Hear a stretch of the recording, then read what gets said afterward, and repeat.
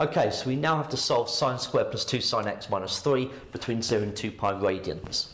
So this is a quadratic in sine that can be factorised. So this would be sine x plus 3 times sine x minus 1. Now from the first bracket, you'll get sine x is equal to minus 3. And from the second bracket, that sine x must be equal to 1. Now if you sketch sine between 0 and 2 pi, okay, sine goes between 1 and minus 1.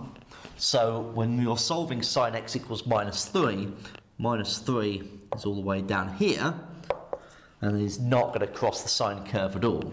And so there are no solutions to this equation. However, for sine x equals 1, that will cross the curve once, at that point, at the maximum, and that's at pi over 2.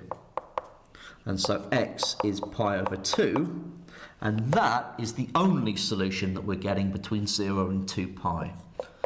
So that is your single solution to the problem.